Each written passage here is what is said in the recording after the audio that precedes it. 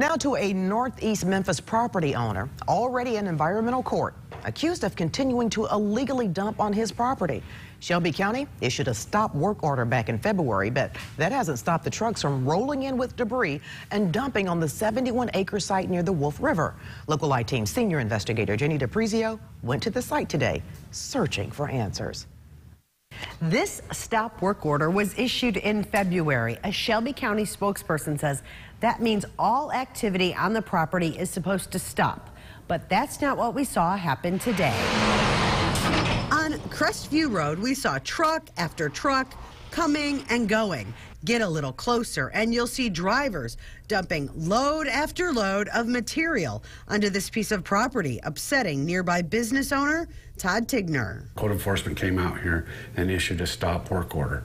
And since then, that he has dumped over 500 loads of debris and dirt. Tigner took pictures from a drone in the air and pictures on the ground of what he says is going on the property. I found shingles in the debris. I found oil. I found car batteries, tires, garbage that he's covered up with dirt, even after the stop work order was issued. The land is a former sand mine that shut down years ago. It backs up to the Wolf River and is in a floodplain.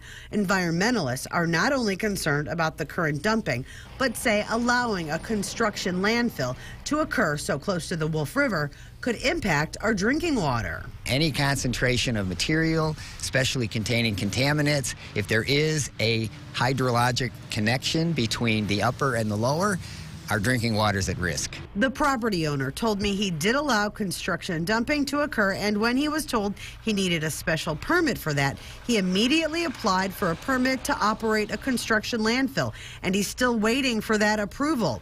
The owner claims the stop work order doesn't apply to his entire property, just a portion of it. The owner of the property didn't want to do an interview on camera because of his pending environmental case. In the newsroom, Jenny DiPrizio, Local 24 News.